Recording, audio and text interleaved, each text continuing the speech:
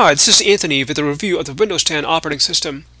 Windows 10 was released in late July 2015, and I've been using it since November 2015. Worth mentioning is that I didn't upgrade to Windows 10, rather I got a new laptop running on Windows 10.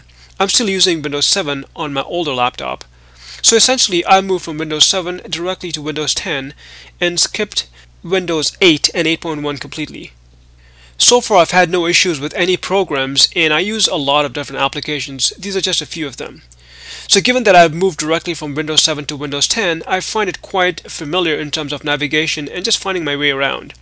For example, the start menu is quite similar to Windows 7 and fully customizable. If you have a touchscreen, you can set it up accordingly in tablet mode and switch instantly. Microsoft has built Windows 10 as a mobile operating system, so you can use it across platforms. When using Windows 10, it feels like using a smartphone. For example, most software applications and programs are built like apps. You will find all the downloaded apps in the Start menu under All Apps. In fact, Microsoft has built a universal app store where you will find a variety of apps that can be used across platforms. I will be creating a separate video that covers the Windows apps and the App Store. On the right side in a taskbar, you will find notifications in the Action Center. Here you will get system and app notifications as well as email notifications based on how you set them up. You can also switch to tablet mode, access settings, Wi-Fi and Bluetooth connectivity, and a few other apps. You can pin apps to the Start menu or to the taskbar. Right-clicking on the apps will give you different options depending on the type of app. I find the Settings app very useful and user-friendly compared to the Control Panel. The Control Panel is still available, but the Settings app makes it easy to manage settings. It's organized into 9 main categories. For example, this is the Systems category. I personally use the Settings app much more than I use the Control Panel. With the Task View feature, you can create multiple virtual desktops, and this feature can be especially useful when working on multiple projects or applications.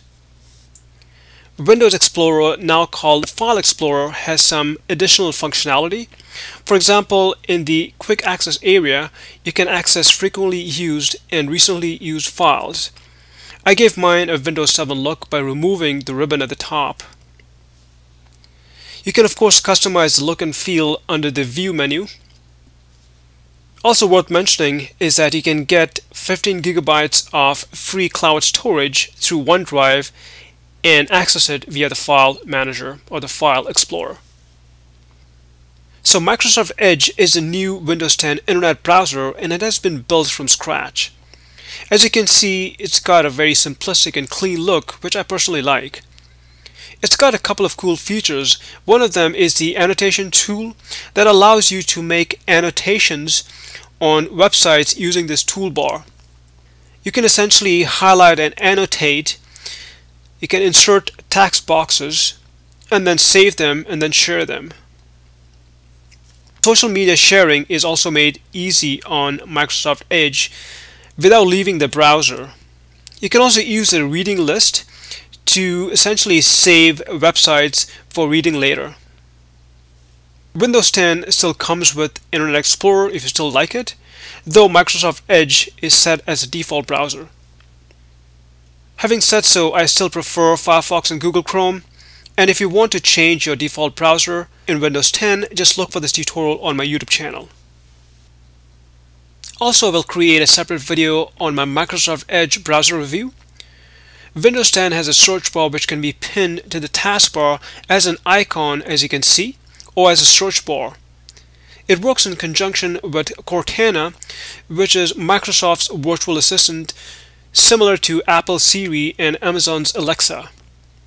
I have personally decided not to use Cortana, for now at least, mainly for privacy reasons. I'd rather use a good old search function which works perfectly for me. Having said so, Cortana has some pretty cool functionality, and I'm sure users will love using this voice-activated assistant. I've covered a lot so far, and if you're still here, kudos to you. One thing I've not covered in this review is the privacy aspect of Windows 10. I will create a separate video to discuss this important topic, so look for it on my YouTube channel. So my final verdict on Windows 10 is that I really like it, and I will be using it from here on. Having said so, I will still maintain my Windows 7 operating system on my old laptop and use Windows 10 on my new laptop. But if you're running Windows 8 or 8.1, I would definitely recommend upgrading it to Windows 10. I would definitely do that. But if you plan to do so, just make sure to check your system specs. Well, hope you found this review useful.